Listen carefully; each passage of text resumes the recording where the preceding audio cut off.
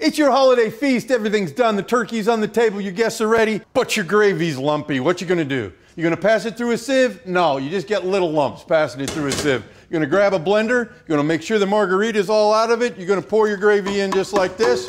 Make sure you get all of that. It tastes good, even if it is lumpy. There you go. You put it down. You put the top on. And there you go. The problem is, you just took all those big lumps of flour and you blew them up. You've got raw flour all over your sauce. From here, it's gonna go back in the pan. You're gonna cook it 5, maybe 10 minutes more. And there you go. You cook that raw flour taste out of the gravy and you're ready to serve. No more lumpy gravy.